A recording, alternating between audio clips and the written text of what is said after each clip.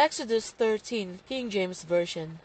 And the Lord spake unto Moses, saying, Sanctify unto me all the firstborn whatsoever openeth the womb among the children of Israel, both of man and of beast, it is mine.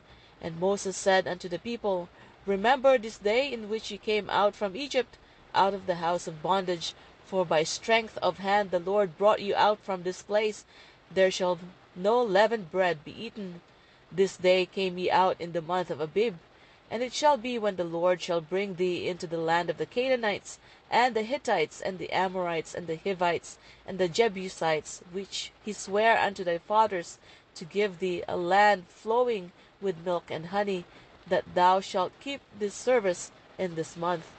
7 days thou shalt eat unleavened bread, and in the 7th day shall be a feast to the Lord.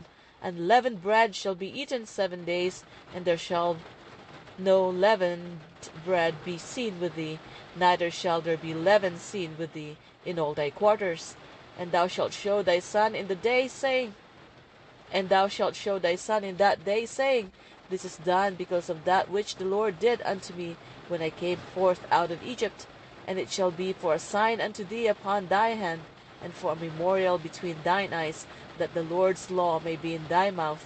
For with a strong hand hath the Lord brought thee out of Egypt. Thou shalt therefore keep this ordinance in his season from year to year.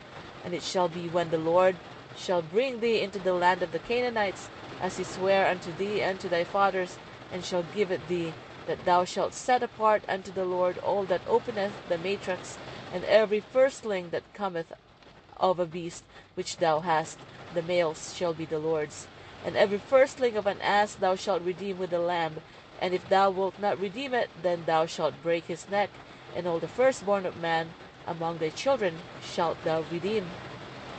And it shall be, when thy son asketh thee in time to come, saying, What is this? That thou shalt say unto him, By strength of hand the Lord brought us out of Egypt, from the house of bondage. And it came to pass, when Pharaoh would hardly let us go, that the Lord slew all the firstborn in the land of Egypt, both the firstborn of man and the firstborn of beast. Therefore I sacrifice to the Lord all that openeth the matrix, being males, but all the firstborn of my children I redeem. And it shall be for a token upon thine hand, and for frontlets between thine eyes, for by strength of hand the Lord brought us forth out of Egypt. And it came to pass, when Pharaoh had let the people go, that God led them not through the way of the land of the Philistines, although he was near. For God said, Lest peradventure the people repent when they see war, and they return to Egypt.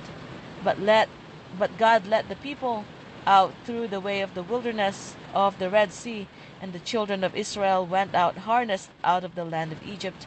And Moses took the bones of Joseph with him, for he had straitly sworn the children of Israel, saying, God will surely visit you, and ye shall carry up my bones away hence with you. And they took their journey from Succoth, and encamped in Etham, in the edge of the wilderness.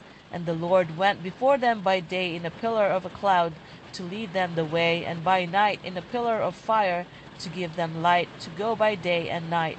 He took not away the pillar of cloud by day, or the pillar of fire by night, from before the people.